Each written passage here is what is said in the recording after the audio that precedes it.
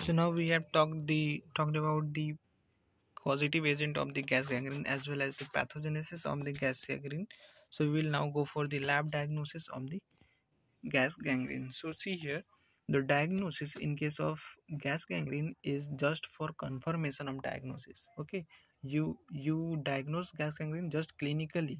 Okay, you need not a lab diagnosis for diagnose a laboratory for diagnosing gas gangrene. You can see the crepitus, you diagnose the gas gangrene simple with a history of road traffic accident. So have you need not to bother about the lab diagnosis. So why do we do this lab diagnosis? This is just to confirm the microorganisms which are causing the which are causing that gas gangrene there. So it is just to confirm the diagnosis and to identify the species so that specific antibiotics can be given. So this is one case where you diagnose the case with your clinical ability, and there is one more case, that is diphtheria, where you diagnose with your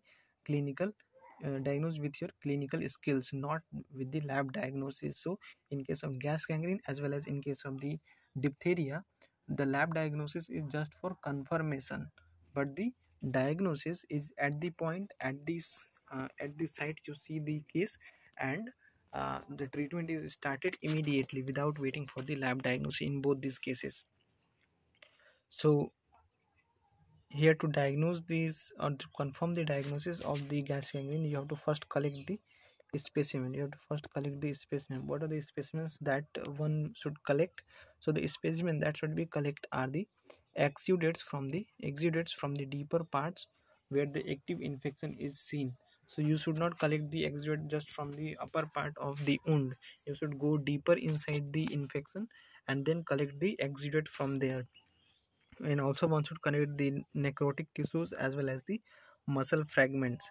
Now how many swabs should be collected? So total 3 swabs should be collected. Okay, total 3 swabs should be collected.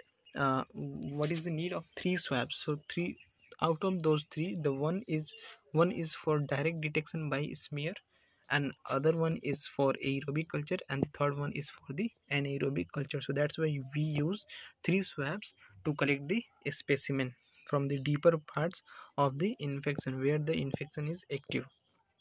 Next is the transport of a specimen. Transport again becomes very important here, because any exposure to air will kill the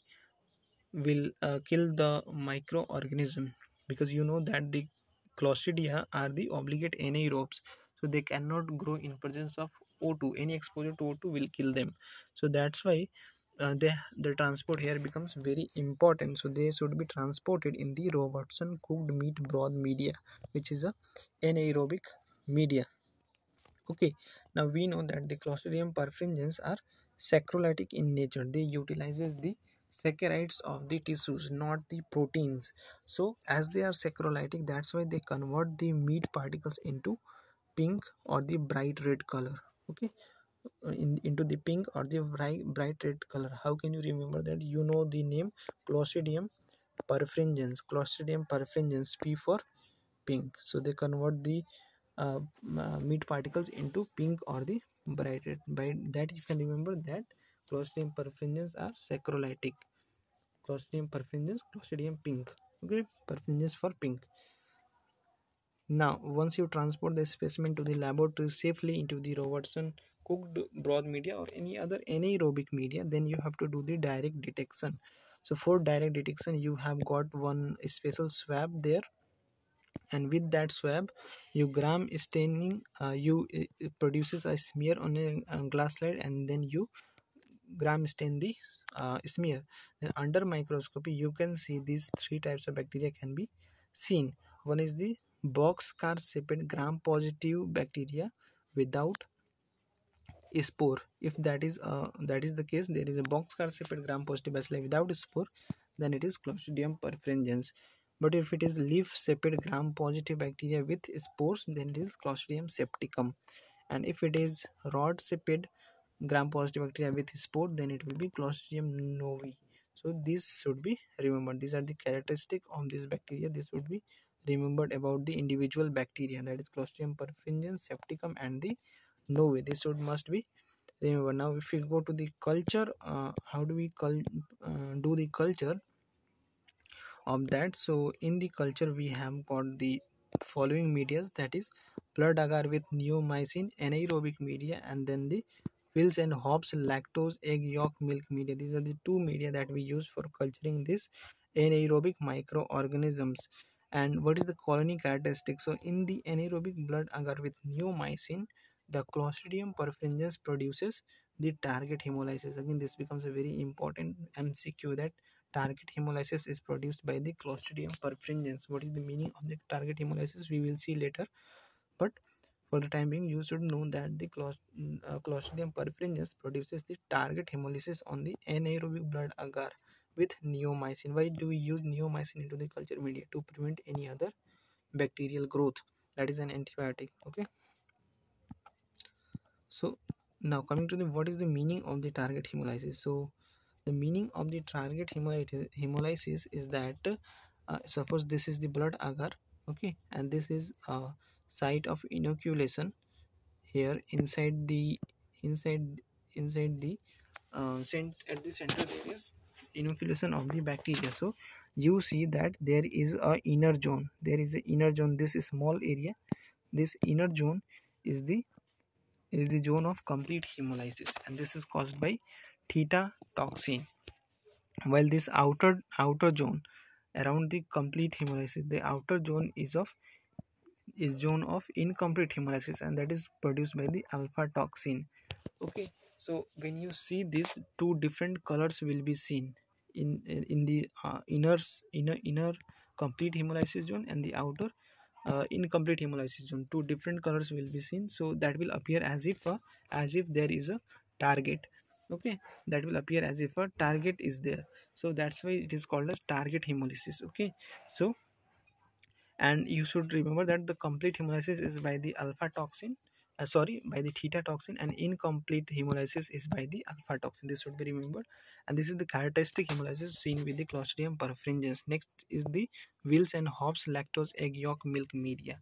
So on this media, media contains lactose. You can see by the name of the media itself, it contains egg yolk and it contains milk. So it contains three things. Okay, so it causes following changes in the media. First thing is that it causes pink growth. Why is that? So that is because of the lactose fermentation, because they are saccharolytic, so they ferment the lactose and they cause the pH changes, and that's why there is pink growth on this Wills and Hobbs lactose egg yolk milk media. Then they cause the formation of zone of opacity. This is due to the lecithinase activity.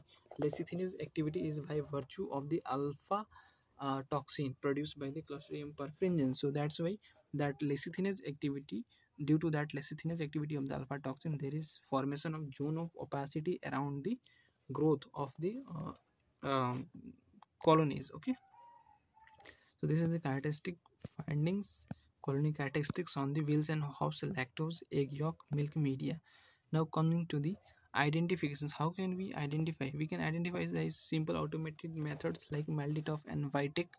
Okay, next is the pathogenicity testing. So pathogenicity testing is the indirect tests for detection of the pathogenic organism. So we detect whether the pathogen is really toxic or not, and what is the point or what is the feature which provides the characteristic of toxicity to a pathogen, that is its toxin. So once we demonstrate the toxin of the pathogen, then we can say that that pathogen is toxin. In absence of that toxin, the pathogen is unable to do anything with the human. Okay, suppose if the Clostridium perfringens would not have its alpha toxin, then it would have been able to cause that gas gangrene. No, it would have not been able to cause that gas gangrene. So that gas gangrene is there by virtue of its toxin, not by virtue of the bacteria.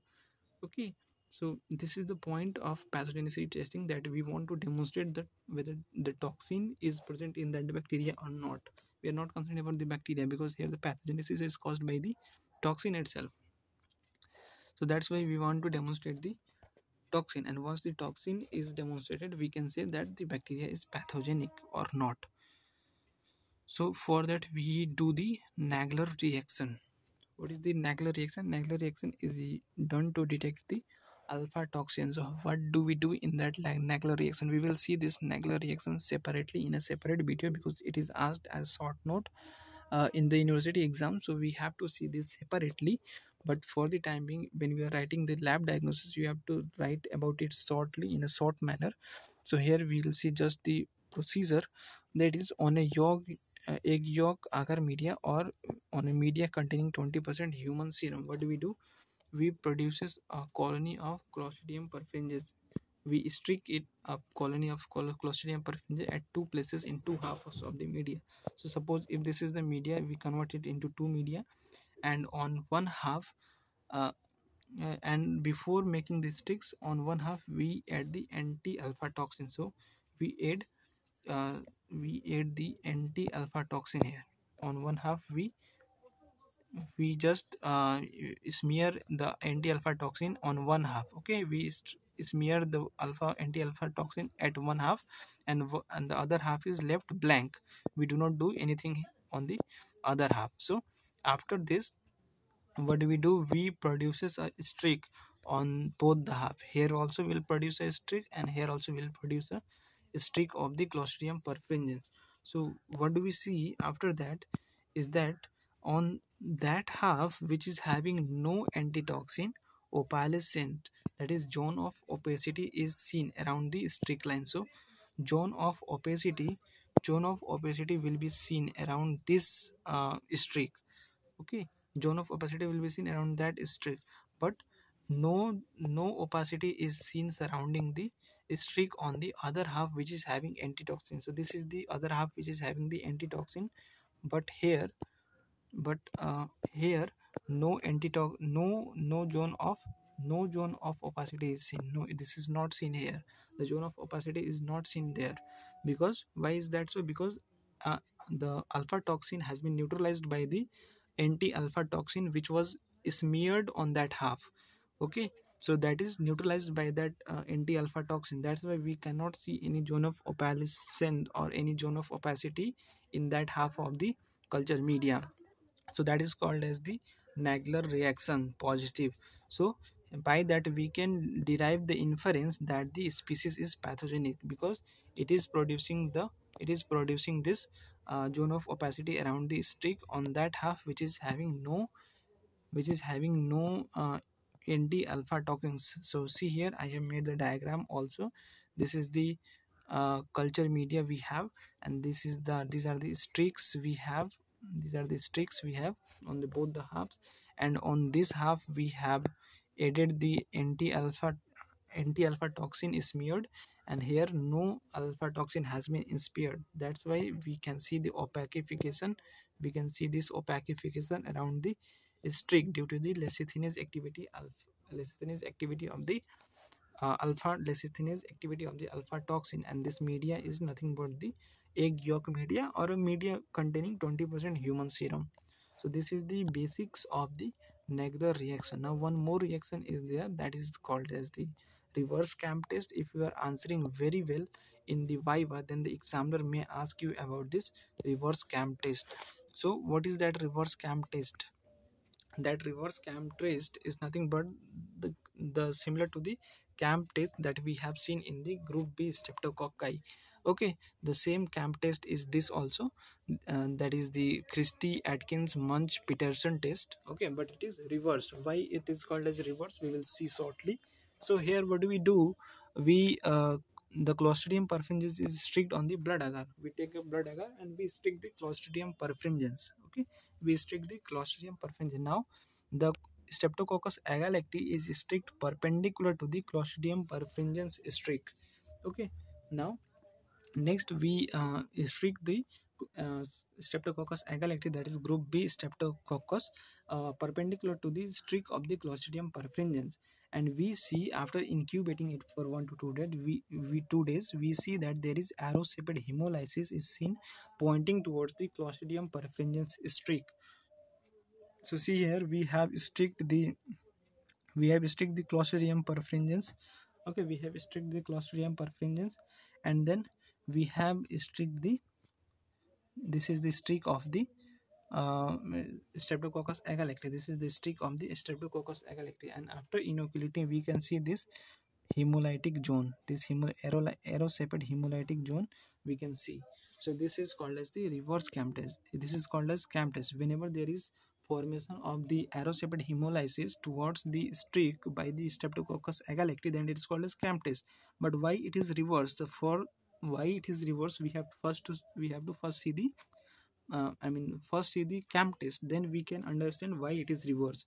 So we know that in the we know that in the camp test, what do, we take a blood agar and then we make a streak in the center of the Staphylococcus aureus. It was not the Streptococcus Clostridium perfringens, it was Staphylococcus aureus. We make a streak of Staphylococcus aureus, and then we make the streak of the Streptococcus agalacti perpendicular to it.